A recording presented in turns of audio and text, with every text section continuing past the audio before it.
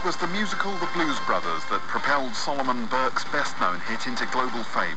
But by the time it came out, he was already a veteran of the soul scene and one of the leading artists on the Atlantic label during the 1960s.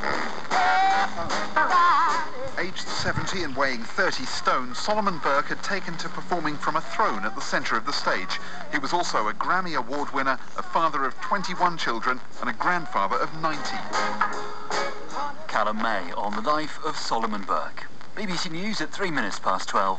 On Next to 1.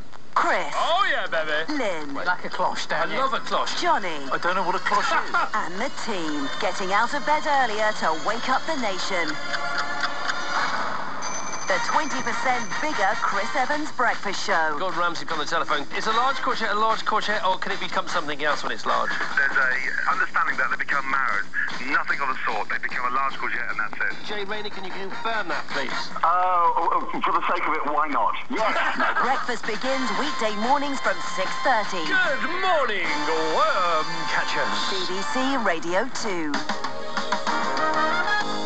BBC Radio 2.